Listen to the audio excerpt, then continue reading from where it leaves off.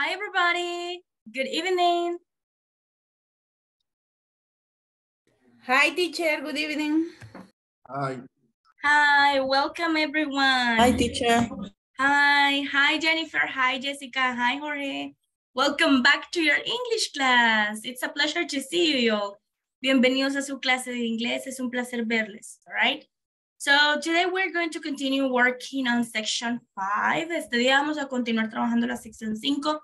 Tenemos bastante contenido que trabajar, pero lo bueno es que tenemos, aparte de esta clase, tenemos 2 días más, right? So that's good. So let's check. Today we have class 14th. Let's see.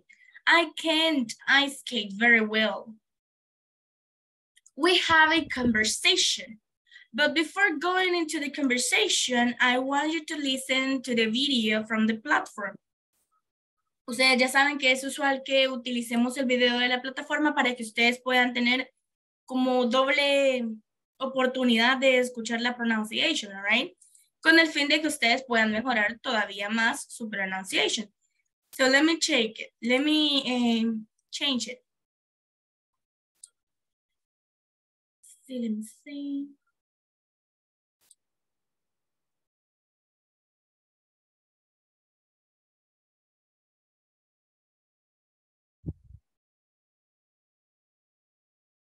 Okay.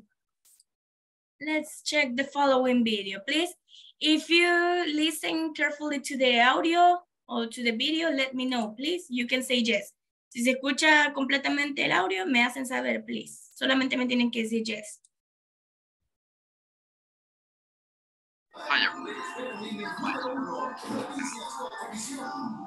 Yes? Yes. Teacher, como que hay otro televisor o algo. No. Sí. No. All right. Yes, pero creo que ya lo apago, creo que es Jessica que tiene background, pero sí se escucha, Jennifer. Sí, se escucha. Here we go. Ask and answer simple present WH questions. Additionally, you'll practice a conversation which illustrates how this topic is used in a real-life setting.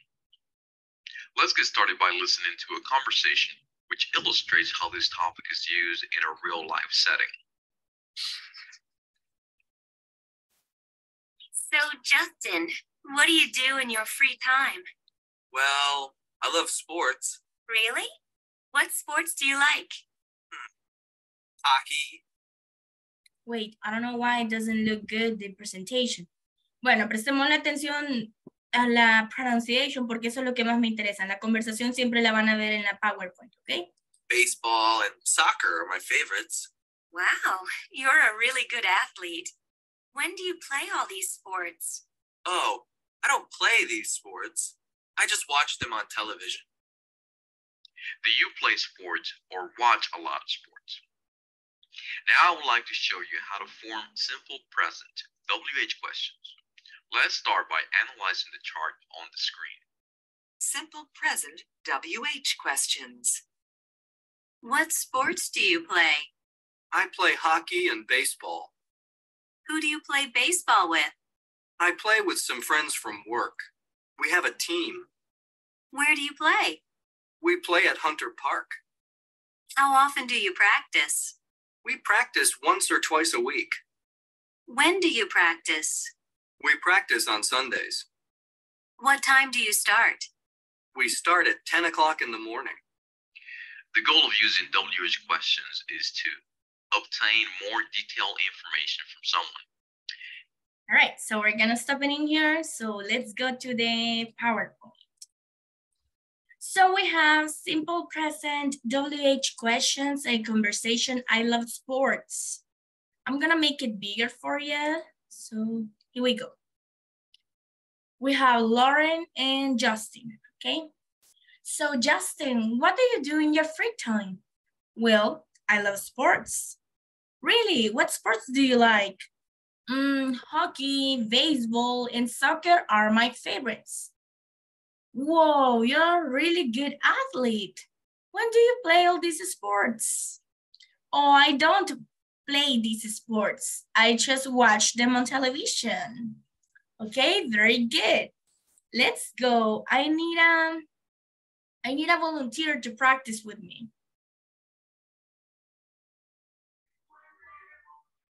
Yo, Okay, let's go, sir. You're going to be Justin, so I'm going to start. So, Justin, okay. what do you do in your free time? Well, I love sport. Really? What sports do you like? Hockey, baseball, and soccer are my favorites. Whoa, you're really good. You're a really good athlete. When do you play all these sports? Oh, I don't play this sport. I just watch them on television. Great, excellent. Moises, repeat after me. Favorites. Favorites, favorites, La O como si no sonara, Moises. Favorites. favorites. Excellent, there you go, bravo. That's correct. Now, let's make the pairs. We're going to have Yvette Aguirre, you are Lauren, and Felix, you are Justin. Action. So, Justin, what do you do in your free time? Well, I love sports. Really? What sport do you like? Hockey, basketball, and soccer are my favorites. Wow, you are really good athletic. When do you play all these sports?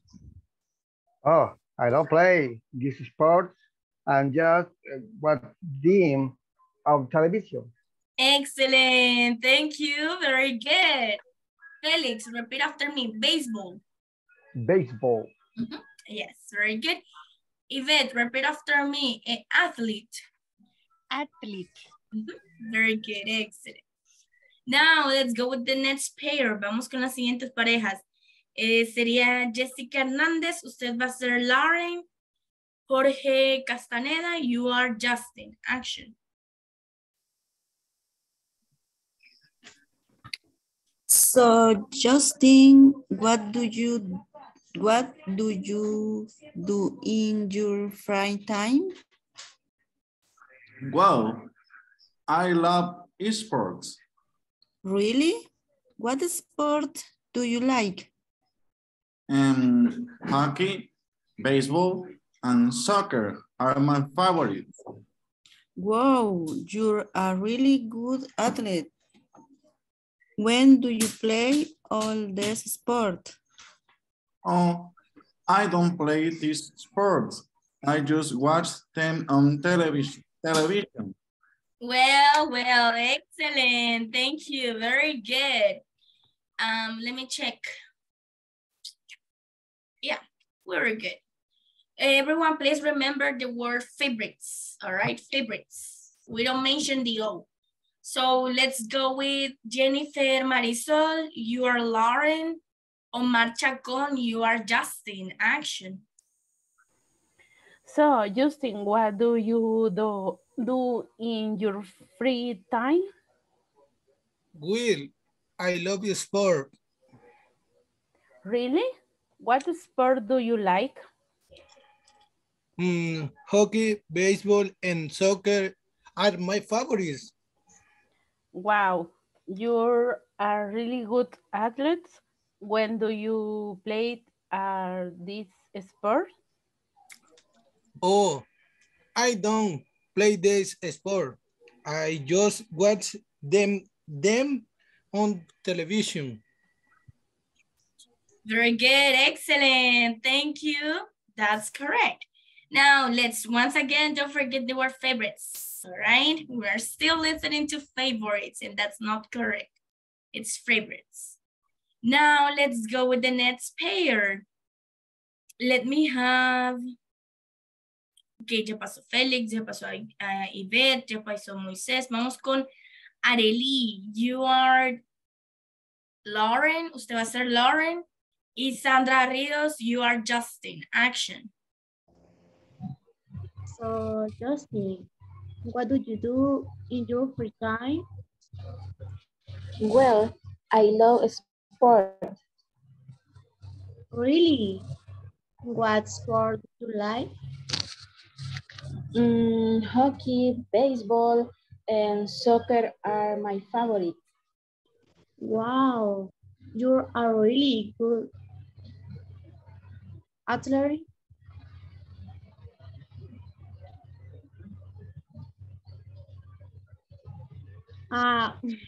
When do you play all this sport? Oh, I don't play this sport. I just watch them on television. Very good, excellent, thank you. And now let's go with the last pair. I think it's gonna be, creo que solamente me queda Julio, all right? So let me check. Vamos a ver, Julio, creo que viene entrando alguien más a la clase. Okay, yes, we have Julio and Francisco. Bueno, Francisco, porque usted va entrando, solo le explico que estamos practicando esta conversation de manera de calentamiento, right? Así que usted va a participar con Julio. Julio, usted sería Lauren. And Francisco, you are going to be Justin. Usted sería Justin, Francisco. Action. Okay. So, Justin, what do you do in your free time? Well, I love sport. Really? What sport do you like?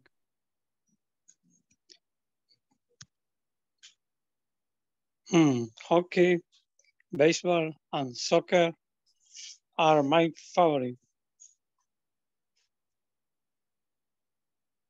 Wow, you are a really good athlete. When do you play all this sport? Oh, I don't play the sport and just watch the on television. All right, excellent. Thank you. Now listen up. That was a good warming up, right? Esto ha sido un buen calentamiento para que nos acordemos de un solo desde entrada de la clase cómo hablar inglés, all right? Now, because I have noticed that sometimes when I ask you, how are you? You don't answer. Some of you answer, but some others still not giving me an answer. So that's why we are going to start. We started the class today with a conversation, right? For you to practice your English. Now, let's check the following. Now, this one I gotta fix it. Let me just move it over here.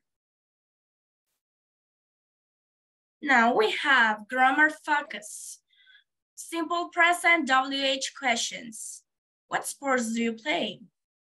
I play hockey and baseball. Who do you play baseball with? I play with some friends from work. We have a team. Where do you play? We play at Hunter Park. How often do you practice? We practice once or twice a week. When do you practice? We practice on Sundays. What time do you start? We start at 10 o'clock in the morning. Now, I'm going to have Rebecca de Benavides. Rebecca, I'm going to ask. Yo le pregunto y usted contesta con esta misma respuesta, okay? Yes. What sports do you play? I play hockey and baseball. Who do you play baseball with? I play with some friends from work. We have a team. Where do you play? We play at Hunter Park. How often do you practice? We practice once or twice a week. When do you practice? We practice on Sunday. What time do you start? We start at 10 o'clock in the morning. Bravo, Ms. Benavides, excellent pronunciation. Now, let's check everyone. Let's go over here. Vamos a trabajar en pairs, all right? Lo mismo para practicar. Solamente que voy a hacer la primera pareja y con ellos les voy a explicar cómo vamos a trabajar esta dinámica. La primera pareja sería Omar Chacón, va a trabajar con Julio Aguillón, all right? Las primeras tres preguntas las hace usted, Omar, y Julio responde las primeras 3 veces, all right? Luego Julio va a preguntar las otras 3 que sobran y usted contesta, Omar, ¿ok? Okay. What sport do you play? I play hockey and baseball. Who do you play baseball with? I play with my friends, with some friends from work. We have a team. Where do you play? We play at Hunter Park. How often do you practice? We practice once or twice a week. Once or twice, Omar? Once. Or Yo twice. pensé or twice, está bien. Sí, or twice, yes. Or twice a week. When do you practice? We practice on Sundays. What time do you start? We start at 10 o'clock in the morning. Very good, excellent, thank you, gentlemen. Thank you. Okay. You're welcome, Omar. Very good. Now everyone, let's check the following. Vamos con la siguiente pareja. I'm going to have Jennifer Marisol. You are going to be the first three questions. Usted va con las primeras tres preguntas. Y Beth Aguirre, usted contesta las primeras tres y luego termina con las otras tres preguntas, all right? Action. What sport do you play? I play hockey and baseball. Would you play basketball? Se comió el sujeto. Who do you play baseball with? I play with some friends from work. We have a team. Where do you play? We play at Hunter Park. How often do you practice? We practice once or twice? Once or twice a week. When do you practice? We practice on Sunday. What time do you start? We start at 10 o'clock in the morning. Very good, girls. Excellent. Good rhythm, good pronunciation. Everything was perfect. Let's go with the next pair. Vamos con la siguiente pareja. Jessica Hernández. You are the first three questions. Usted va a hacer las primeras tres preguntas. Félix Sánchez, usted contesta las primeras tres. Cuando termine en Park, Félix comienza con las otras tres preguntas y por ende Jessica va a contestarlas.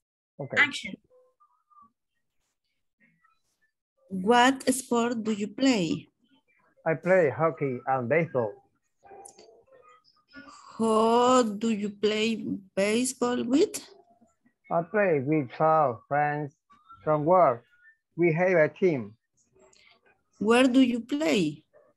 We play at Hunter Park. How often do you practice? We practice once or twice a week. What do you practice? We practice on Sundays. What time do you start? We start at 10 o'clock in the morning. Very good, excellent. Thank you. Good intonation on questions and good intonation on answers. Buena entonación al preguntar, Félix, y excelente entonación, Jennifer, al contestar, right? Now, solo no era Jennifer, era Jessica, I'm sorry. Solamente Jessica repita después de mí, twice.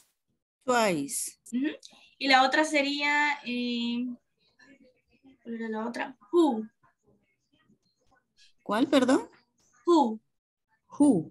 Yes. Si usted me dijo who aquí.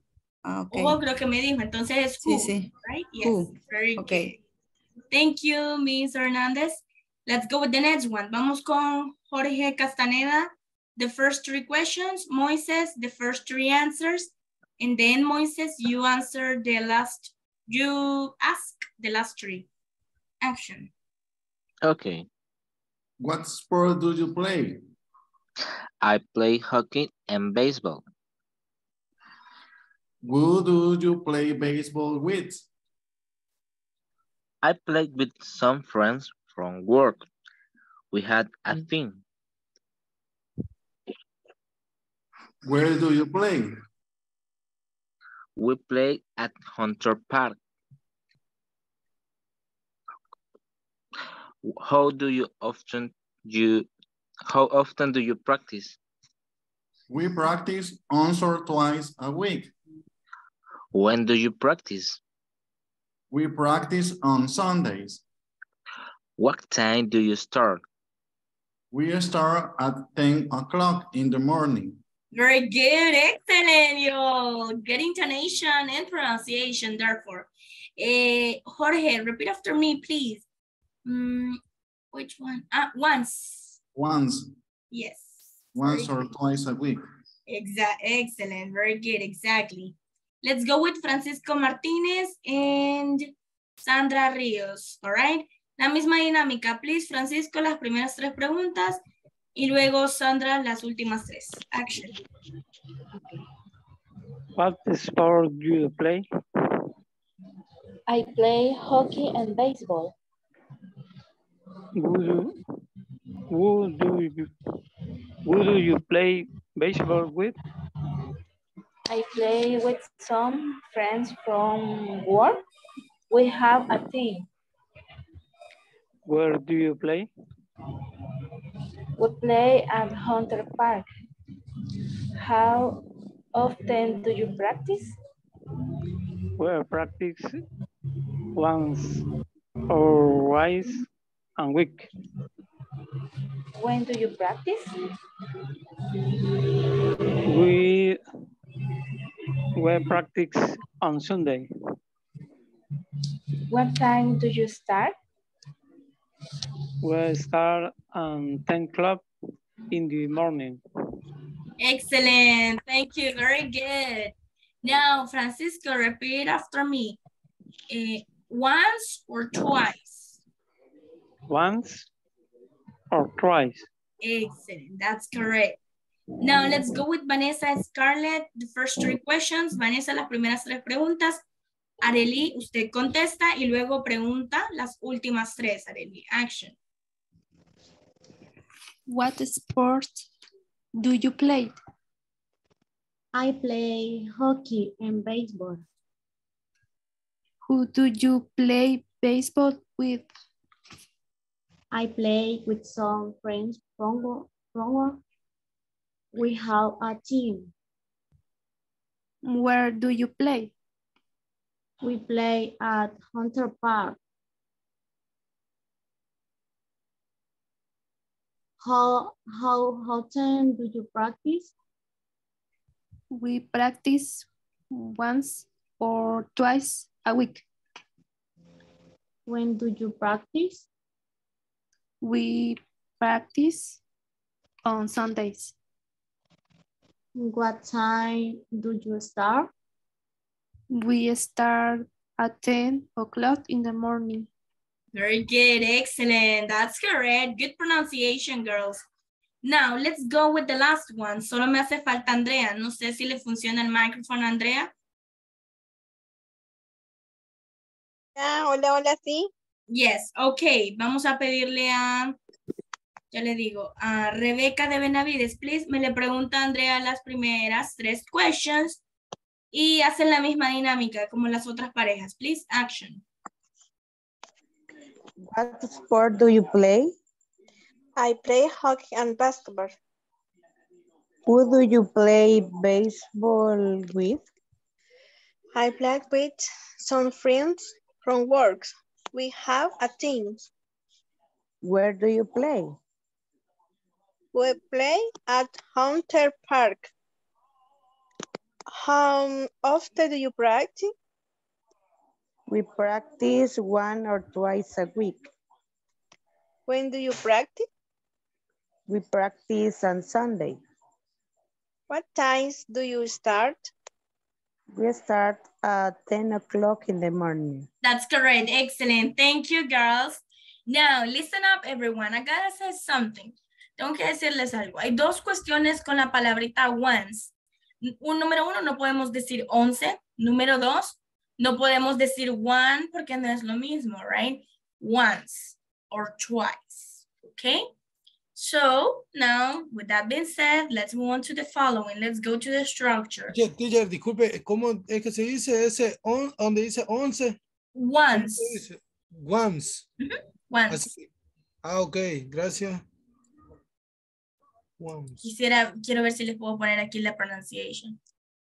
Once. Algo así sonaría. O con W. Once. All right? Yes. Gracias.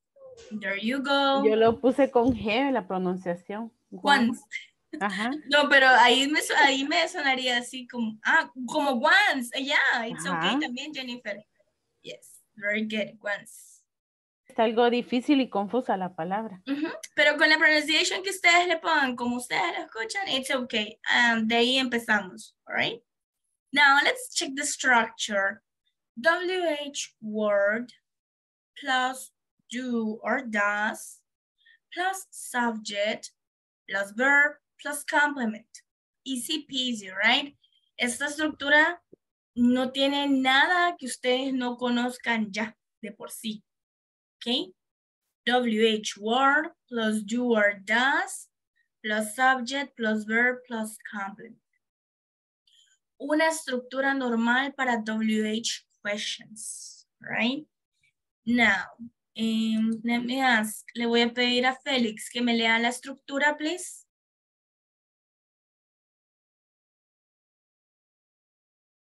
Your microphone.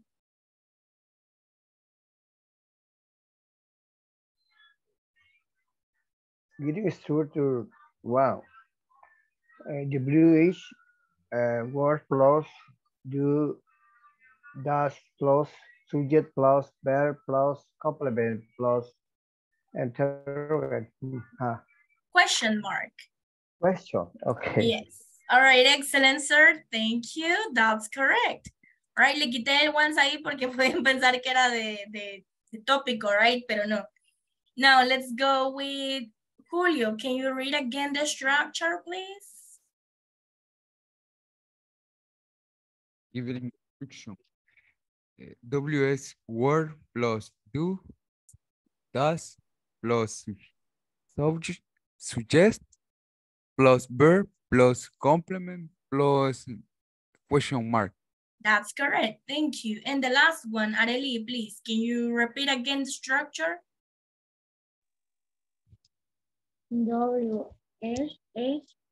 word plus the or does plus subject plus verb plus complement plus question word. Excellent, very good. Yeah, do or does. Now everybody, now let's see the examples. Veamos los ejemplos. What sports does Eunice play? Who do you play tennis with? Where does he play? How often do they practice? Okay, simple and normal questions that you can make using WH words. Preguntas normales o usuales que hacemos utilizando las WHs, right? ¿Cuáles son las palabras de WH que estoy utilizando, Ivette? Desde la 1 hasta la 4. What, who, where, and how. Excellent, very good, very good. Y veamos, Omar, ¿cuáles son los auxiliares que yo tengo en todas? ¿Cómo, perdón? ¿Cuáles son los auxiliary verbs que yo tengo en las questions? Verbos. ¿Cuáles son los auxiliares que tengo? Ah, ok. El does y el do. Yes, sir. Excellent. Very good. Now, we also have normal verbs, right? También tenemos verbos normales que le siguen a eso. In number 1, which one is the other verb, Moises? Hello? In number 1, what's the other verb? Verb, play. Yes, that's correct. In number 2? Sports. Mm. Verb, perdón. Play, what sport does Ulises play de su no? No, la número 1 la dijo correcta, Moisés. Ahora le pregunto por la number 2. ¿Cuál es el verbo? Sí, perdón. No lo había escuchado. Para el number 2 es play. Yes, it's the same verb, right? The same one that we're using. Es el mismo verbo que estamos utilizando en la mayoría de estas. Thank you, Moises. All right, but we changed it a little bit in number 4 because our verb in number 4, it would be practice, right? So that's pretty much the explanation for these questions. Now, let's check another guiding structure. Vamos a chequear otra estructura guía, right? Y esta ya es más específica porque va con el with. Si se notaron, por ahí teníamos un ejemplo con with, pero ya les voy a mostrar más para que puedan chequearlos. Guiding structure, we have who. Le vamos a poner guiding structure con with. Solo que no se le puede poner with.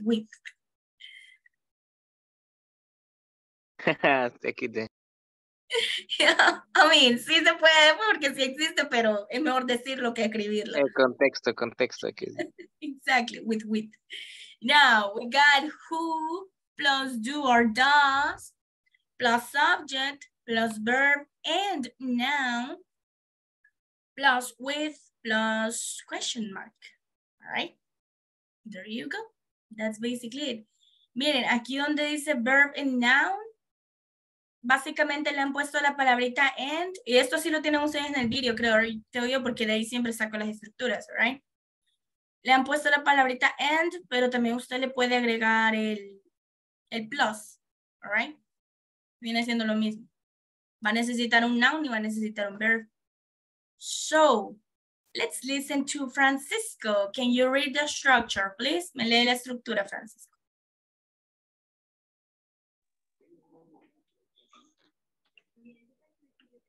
Who plus do. Do or do? Sorry. Sería do or do, Francisco. Ya llevamos bastante tiempo utilizando estos auxiliaries. No pueden decirme do, tiene que ser do. Continue, Francisco. Okay. Pensé que lo había dicho bien. Okay, sorry. Do, does, plus subject, plus verb, unknown, plus with, plus question mark. Excellent. Thank you, Francisco. Now, let's go with Sandra Rios. Repeat again the structure, please. Okay. Who plus do, does, plus subject, plus verb and noun, plus with, plus question mark. That's correct. Thank you. And let's go with Rebecca de Benavides. Can you repeat again the structure? Who plus do or does plus subject plus verb and noun plus with plus question mark. That's correct. Excellent. Everyone, remember that I always try to push at least 3 people from the class to repeat the structures because I need you to listen carefully the pronunciation of each of the parts of the structure. Siempre, si se habrán fijado, casi siempre le pido a 3 personas que me lean la estructura. Para lo mismo, chicos, all right? Para que puedan comprender bien la pronunciation y también para que se les haga un poquito más fácil recordar, all right? Now, let's go with this one. We have the guiding examples. Number 1, who does Martin play basketball with? Right? Who does Martin play basketball with? Who do you practice with? With whom does Juan play? All right. Miren, esta lo único que varía es que va a iniciar usted con el with, pero cuando utiliza la palabrita whom, all right, que usualmente es para decir con quién, all right, preguntando con quién. So that's when you can use it. No hay mucha ciencia, no hay mayor explicación, solo eso. Si usted utiliza el with al principio, tiene que utilizar el whom, all right. Now, let's check the following. Vamos a ver. Let's ask Omar Chacon. Can you read number 1, 2, and 3, please? Okay. With an example, please. Who does Martin plays baseball with? Who do you practice with? With whom does Juan play? Repeat whom. ¿Cómo es? Perdón. Whom. Así como si usted estuviera enojado. Así como la marca las motos, va. Whom. Okay, good. Yeah, I didn't notice that before. Así tiene que ser. Whom. Yes. Okay. Exactly. Muchas With gracias. whom. Right, there you go. Now, let's check another one. Let me ask. Well, no, with that was enough.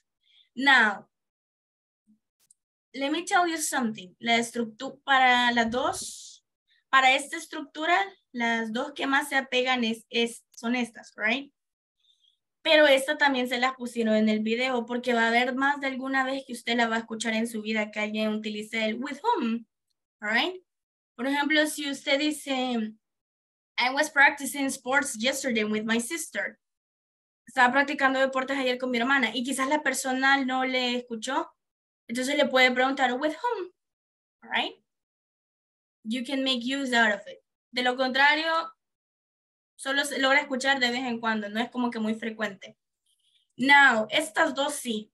All right? Y son las que están basadas completamente en la guiding structure. With that being said, habiendo dicho esto, let's go to the practice time. Your favorite part of the class. Now, let's listen to Moises. Please, can you read 1, 2, and 3, the instructions? Practice time. Work as a whole class. Ahí sería whole. Work La as a palabra whole. es whole. Whole. Yes, work as a whole class. Se omite la W, okay. Work as whole class. Create a list for question using WH work. Share your question with the class. That's correct. Now, yeah, you can create only 3, all right? Solo tienen de crear 3. Porque quiero que todos participen. La clase pasada, la de ayer, no todos participaron porque les pedí voluntarios y algunos sí se atrevieron a ser voluntarios, right? Y no los quise presionar diciéndole a los demás, pero ahora sí lo voy a hacer. So let's go. Recuerden, tienen que utilizar esta guiding structure que es la normal y simple y más sencilla de todas. Y esta. All right? Now, let's work on it. Esa es la de ahorita que estábamos viendo en la practice, ¿verdad?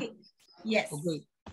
Pueden, si sienten que es más fácil esta estructura, porque ya es de algo que ustedes conocen, porque esto lo vimos hace como una semana. Entonces pueden hacer 2 con esta y una con la estructura rosadita, que es la que termina en with.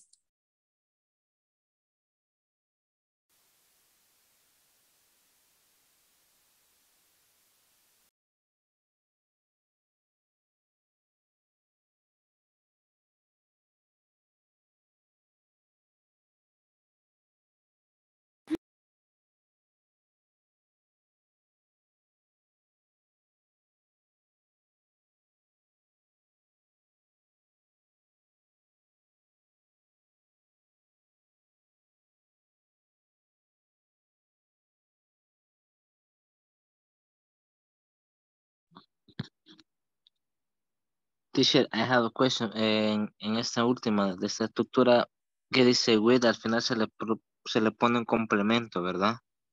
Yes. No sé si No, sí. no significa que va a terminar con el with, Moises, ¿ve? Okay. With those Martin play basketball with. Okay. Y de hecho qué bueno que lo destacó Moises, qué bueno que recordó eso, right? De hecho, esta estructura del with, si se notan, solo la pueden utilizar con el who. No es que van a utilizar otra WH word. O sea, pues estudiándolo no se halla cómo usarla con otra WH question.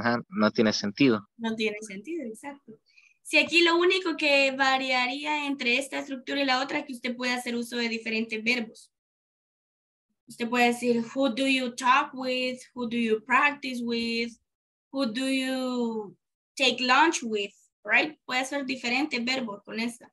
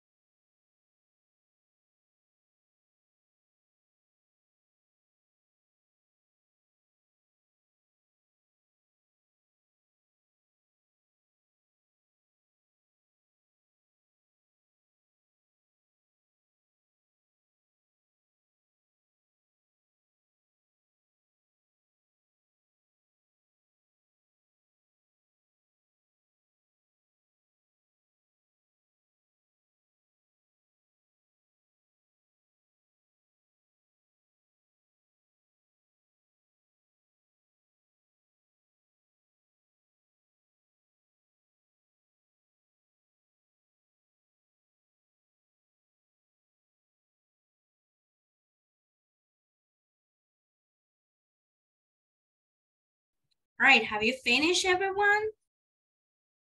Yes, I finished.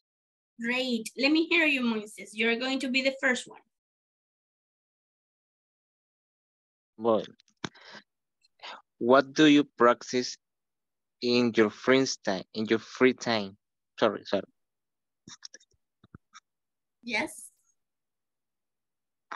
What do you think wake up in the morning? What time do you wake up in the morning? Do you wake up? Sí, le hizo falta el auxiliar.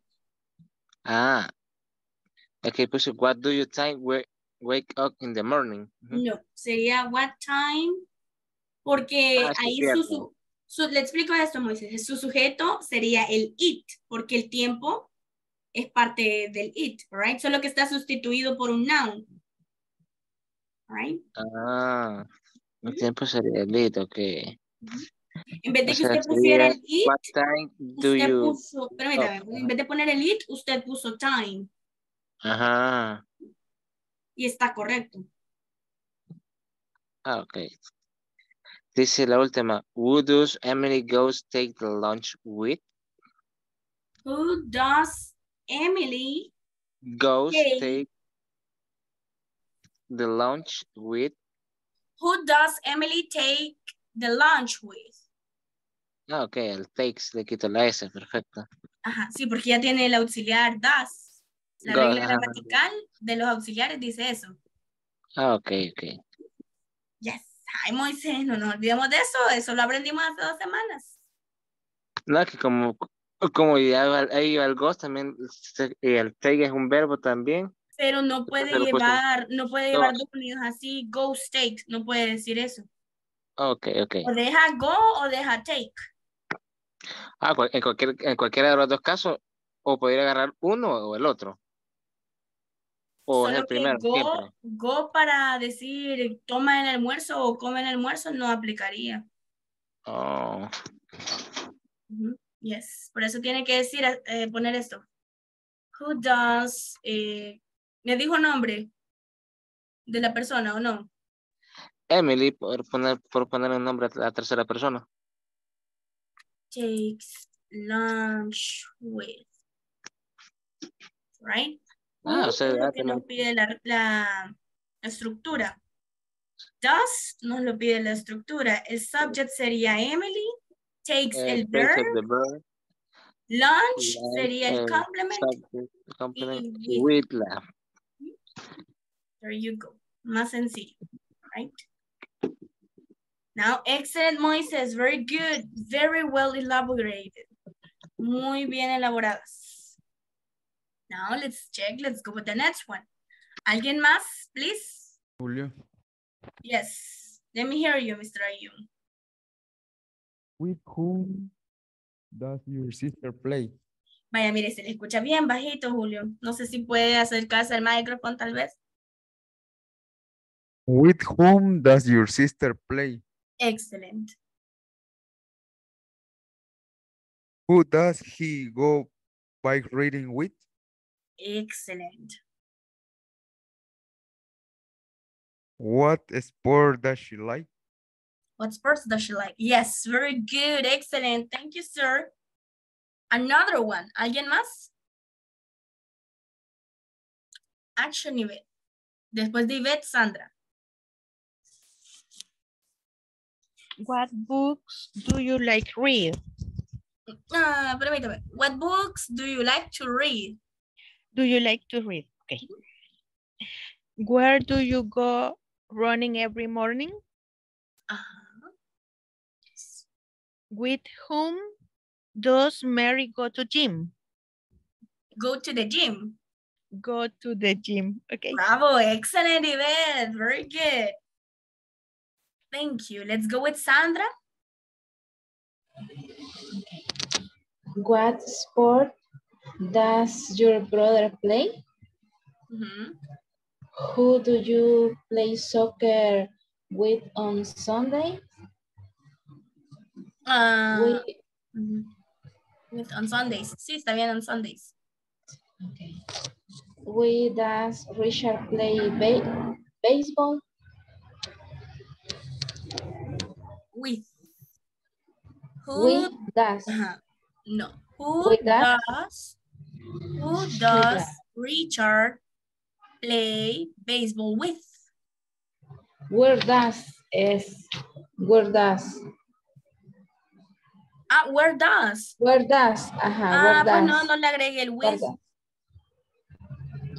Where does Richard play baseball? Hasta ahí. Está perfecta, Sandra. Hasta ahí. Very good. Thank you. Let's go with the next one. Vamos con la siguiente. Rebeca de Benavides, please. Where does Peter eat in the morning? What languages do you speak? Who does he play hockey with? Excellent. Thank you. Very good. Those are correct. Let's check another one. ¿Alguien más? Me faltan bastantes students. All right. Vaya. Entonces, Yo, teacher. Vaya. Excelente. Vamos, Jessica. Okay. What does my mother cook fish for lunch? ¿Cómo? What does my mother cook fish for lunch? Vaya, ahí en vez de ponerle what, porque usted ya está, si me dice, me pregunta el qué, pero ahí mismo usted me está dando la respuesta porque dice fish. No se puede. Tal vez puede preguntar por qué mi madre cocina pescado para el almuerzo. Why, que sería eso. Porque se parece, Why? Why. Okay. Solo así le aplicaría bien, porque no puede preguntar what y luego decir fish, porque usted misma se está contestando. Okay. Why does my mother cook fish for lunch? Exactly, for lunch. Esa misma pregunta me hago yo, porque no me gusta el pescado. Why do they cook that? ¿Por qué cocinan eso si saben que no me gusta? Very good, Jessica. Excellent. Another one. Otra Jessica. Who do you play golf with? Yes, very good. Who does Maria eat cheese with? Yes, very good. Excellent. Thank you, Jessica. That's correct. Very good. Another one. ¿Alguien más?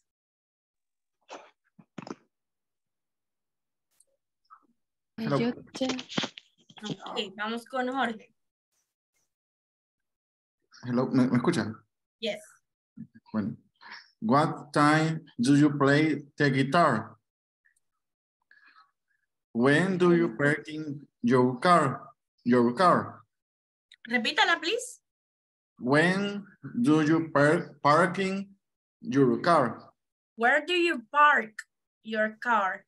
Where do you park your car? Okay. What game do you play?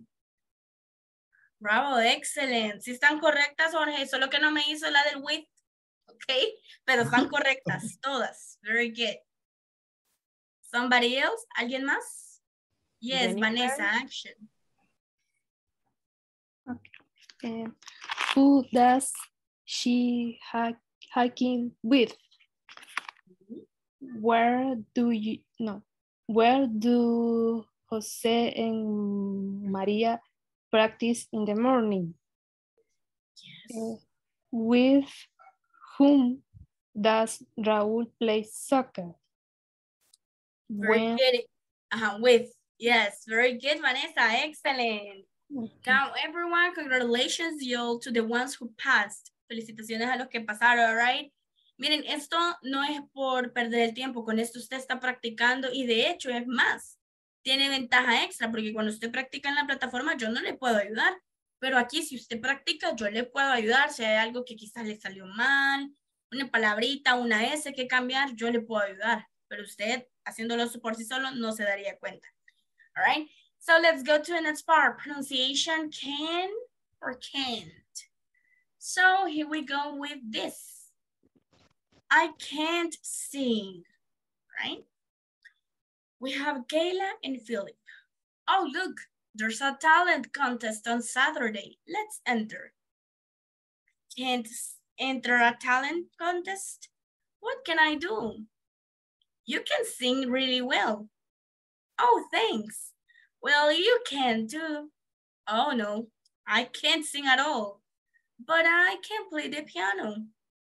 So maybe we can enter the contest. Sure, why not? Okay, let's practice tomorrow. Now, do I need a volunteer to practice with me? Nobody? Let's go. Okay. You are Philip, I'm Kayla. Oh, look, there's a talent contest on Saturday. Let's enter. I can't enter on talent contest. What can I do? You can sing you can sing really well. Oh, thanks. Well, you can too. Oh no, I can't sing at all, but I can play the piano. So maybe we can enter the contest. Sure, why not? Okay, let's practice tomorrow. Very good, excellent. Good thing for you, everybody, that you're going to have tomorrow to practice. Ok, la ventaja de esto es que van a tener el día de mañana para practicar porque ya saben que mañana no tenemos clase. Así que esta conversación el jueves que vengamos me la van a dar como fire, right? Como fuego, van a brillar porque ya van a tener la pronunciation que deben de tener, ¿ok? Vean el video, véanlo once, véanlo twice, véanlo 3 times, as much as you want. Véanlo la cantidad de veces que necesiten verlo para poder practicar la pronunciation. Y el día jueves vamos a iniciar con esto como calentamiento, ¿ok? Now everyone, remember, tomorrow we won't have class. Recuerden, mañana no tenemos clase. Tendremos hasta el jueves y viernes. All right? With that being said, habiendo dicho esto, have a good night, all right? Rest a lot. See you on Thursday. Bye. Bye, teacher. Good night. Bye.